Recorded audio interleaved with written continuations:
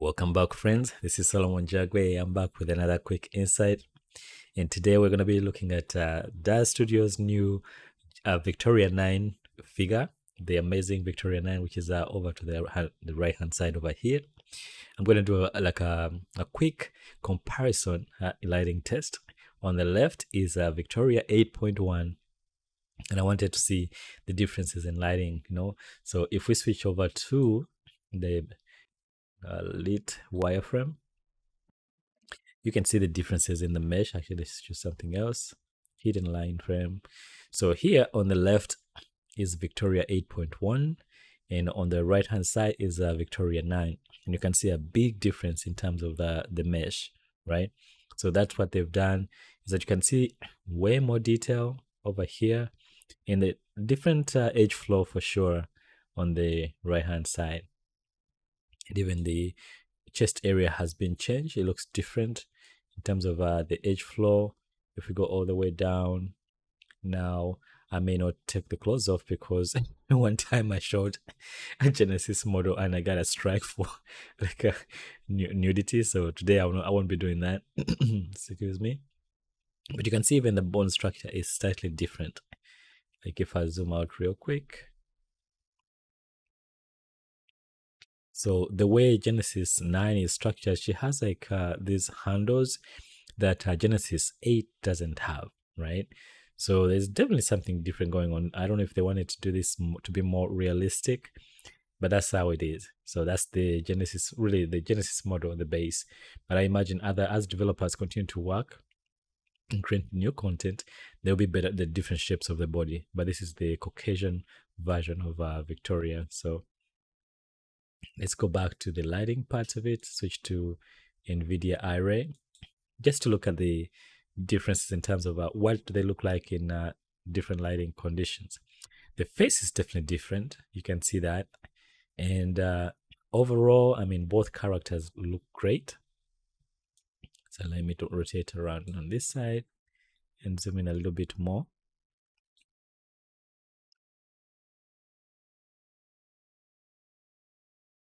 So as you can see, again, sorry guys, my throat is itching. But I wanted to show you the differences in terms of the features that they've done. And by the way, I'm using a camera that's at I think 200 millimeter. Just kind of squeezes the picture, but you can get a better idea of the differences in the head structure. And you can see the eyes are slightly different. The nose is it's not slightly different too. The lips are different for sure, even with or without makeup. So we're gonna go through and just do a fun test with the different lighting conditions and see how well both models stand up. And maybe we can do like a side by side over here. And you guys let me know which one you feel, looks better visually. So, and I also noticed that Victoria 8.1 is slightly taller, not slightly, actually, a lot taller than Victoria 9. So, I don't know if Victoria 8.1 is like 5'9", and Victoria 9 is maybe like 5'6", 5'7", around there. 5'9", maybe like a 2-inch difference, or maybe 3-inch difference. So maybe they're trying to do like the average height of a female. I think that's what they're probably trying to think about, because she's really tall, at least in this comparison over here. All right, let's just go through real quick and see the different lighting conditions. See how they catch light. And some of this is, I'm using denoiser, so I wanted to just show just a quick lighting difference and see how the characters look. But of course, if I let it cook for a little bit longer, you'll see a little bit of a difference. But that one looks good. Let's try another one. Okay, maybe let me scale this a little bit more. And let's try another one. So guys, maybe, by the way, try this lighting. This is like a pack for, I think, HDRI, right? So it's a really awesome pack to test your characters when you're wanting to see how they look. Let's try another one here. So again, is Genesis Victoria 8.1 on the left better than Victoria 9 on the right hand side. So now if I had like a hair that was compatible to both, I would probably put the same exact like clothing and hair, just to see like how they differ. But I just want to do like a quick comparison here. Okay, so that's a nice one. Let's go to the next one.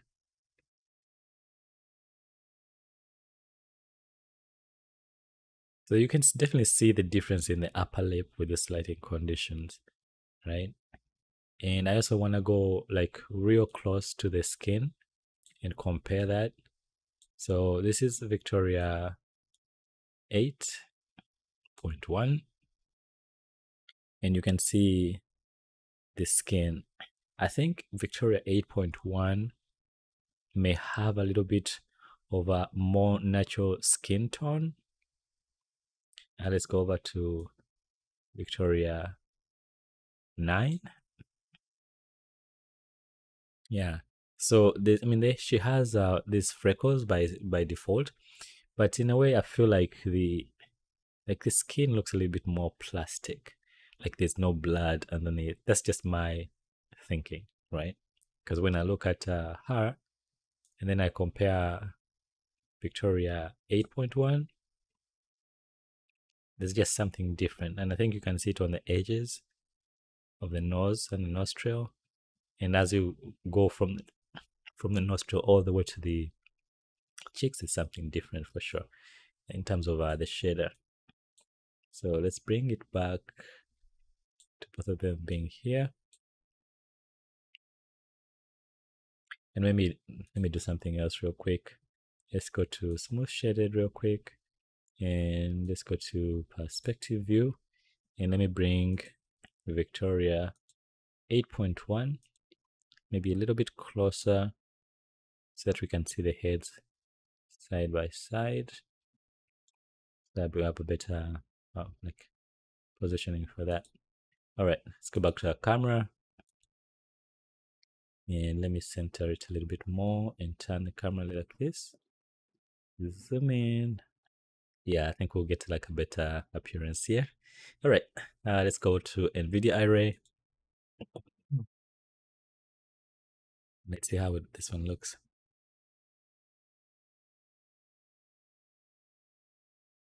All right, and by the way, guys, I'm using again, if you're new to my channel, I'm using like a RTX 3090.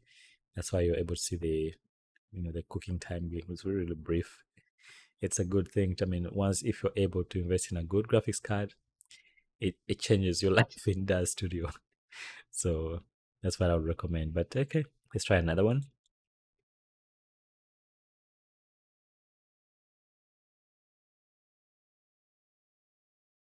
Yeah, you can definitely see the nose. Like Genesis 9 8.1 nose it has like a little bridge in it, like a indent. This one doesn't have that, and this lighting condition helps point that out. But overall, both models look great. So I think for me, what stands out the most is probably once we get to see newer models, like especially with those that are for centric, well, for Genesis 9, I'm really curious to see the differences, like even the hairstyles, and see how it looks in terms of, but these models look beautiful. Then I can't help but think of the metahumans.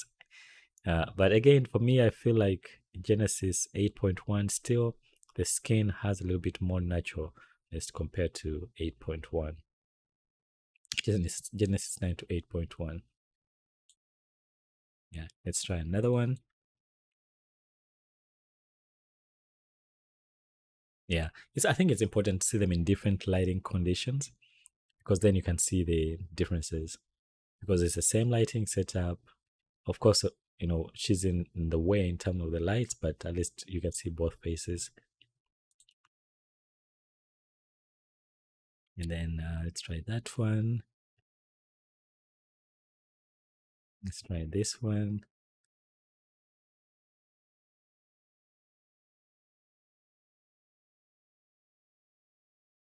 Let's try another one.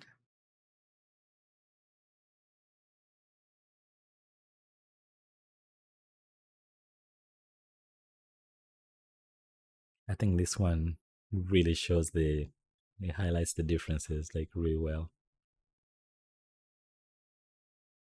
So again, guys, as I'm going through, just give me a vote, up or down. Which one do you think is better? Which one you still prefer to use? Right? Is it Genesis 8.1 on the left, rather Victoria 8.1 on the left, or Victoria 8.1 on the right? Let's try another one.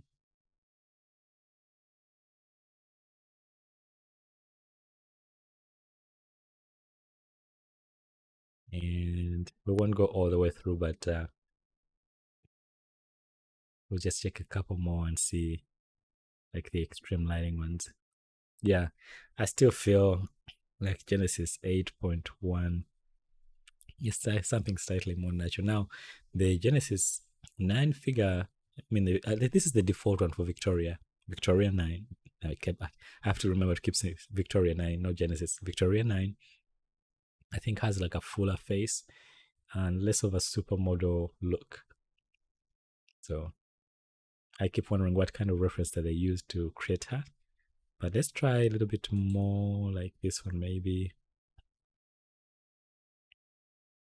And all the way. So this is an amazing like collection of lighting conditions that I highly recommend, so you can see what the difference between these characters.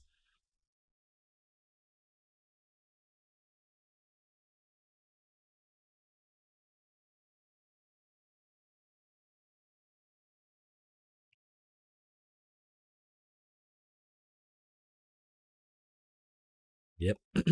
So again, for my rough throat, thank you for joining me, guys. I can't wait to do more testing, and for when new characters come up that take advantage of Genesis. I keep saying Genesis, Victoria 9, because Victoria 9 is now a universal model. It can have both male and female. You can try to change it easily. I think which will make it much easier to create new characters out of that and creatures as well. So again, today it was just a quick test to show the differences between Victoria 8.1 and Victoria 9. Thank you for joining me, guys. If you're new to my channel, please spare me to subscribe and hit the notification bell so you're alerted when I post a new video. And go ahead and check out Victoria 9, on the Daz Studio website. There are a number of things that they've added. You can see the differences in terms of masculine and feminine over here. The differences in like improved head shape. At least that's what they're saying. And I think you can see, I don't know if it's improved for usage, and maybe it's going to be once we get new characters and we can see the blending between the two. We'll be able to definitely say that improved head shape.